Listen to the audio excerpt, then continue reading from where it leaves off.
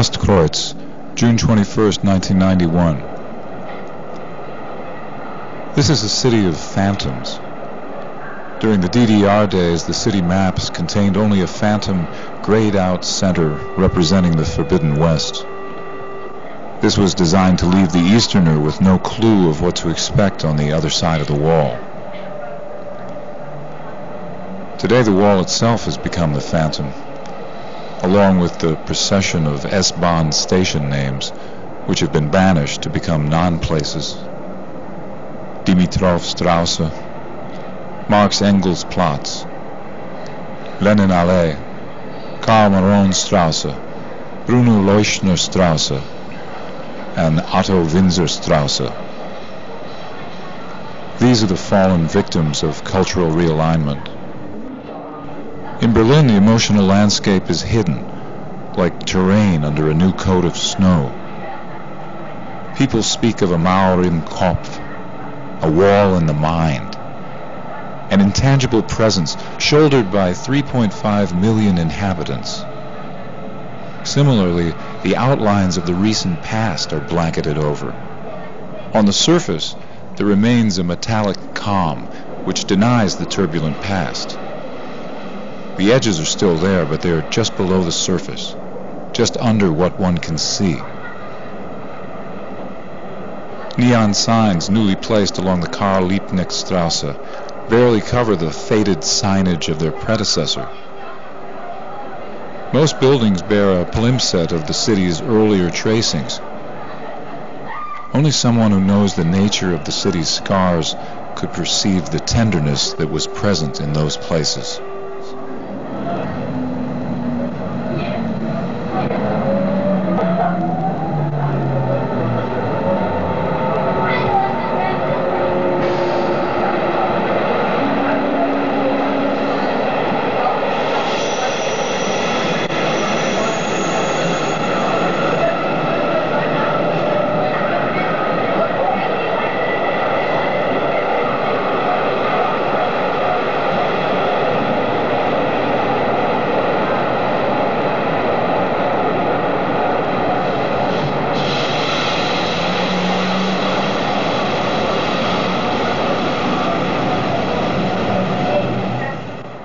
Gorlitzer Bahnhof, July 10, 1991. There are train tracks that parallel the Kiefholzstrasse near Treptower Park. These crossed a trestle bridge to reach the western bank of the Landwehr Canal, and at various, more congenial times, these tracks transported coal between the two Berlins. The landscape there was desolate and barren. From the bridge, one could observe a row of steel lampposts which once illuminated the now phantom wall. Here one was a short distance from the vast dusty lot which marked the site of the Gorlitzer Bahnhof. The place was haunted by the remains of a tiled pedestrian corridor once interior to the now vanished structure of the rail station. The residents of this neighborhood would run to this spot and huddle along the narrow passageway during the frequent Allied bombing of the city at the end of the war. Now the decapitated tunnel lies like an open wound across the face of this stretch of land. Soon it too will be covered by one of Berlin's many layers.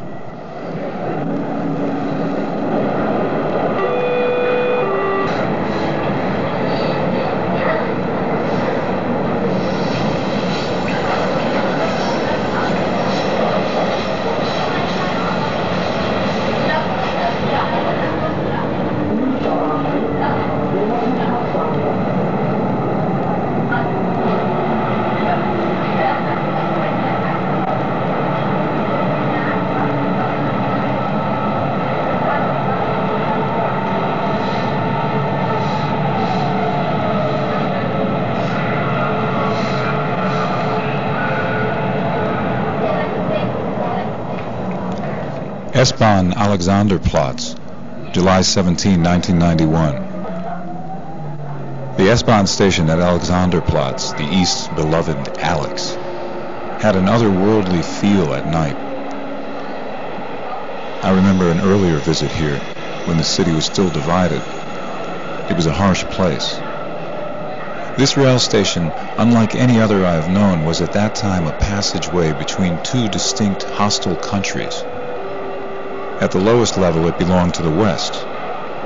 In the center concourse of Alex, a steel barricade created an impregnable wall to the east. This was a guarded checkpoint, ominous and heavily fortified.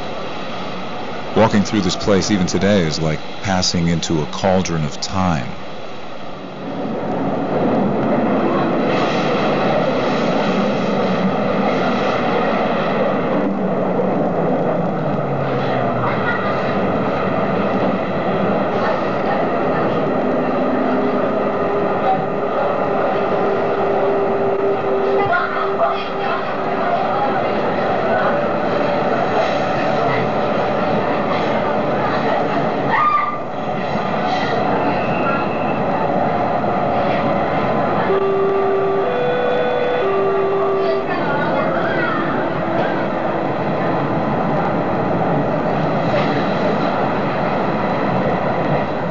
Alexanderplatz was a place caught in a social vortex between warring ideologies. Standing there accelerates one to a strange present, pulled from an even more inexplicable past. In my mind, I imagined I could reconstruct Berlin's past by observing the trains of this city. There was, not far from here, a station known as the Palace of Tears, near the once named Marx-Engels-Platz. Here, DDR citizens, shunned by their comrades, passed into exile through the subway of the West. Further on, passing into the western half of the city, were the ruined tracks of the Anhalter Bahnhof, choked with a 50-year growth of white birch trees.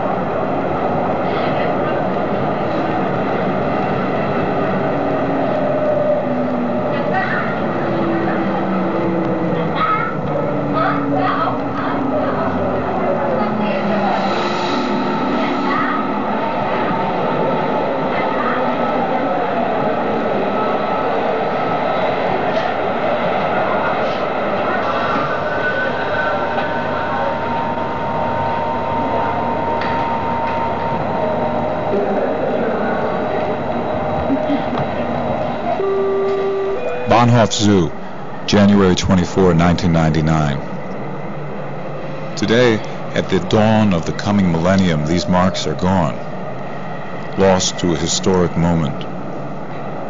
Berlin struggles to become a whole city, to be like any other city. Building cranes punctuate the landscape now.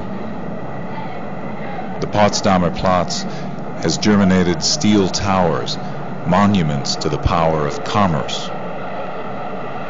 The pace of change here is swift. The city vibrates, never tranquil. This is the character of this place, so it seems, perhaps till the end of the world. That is Berlin. Immer unruhig.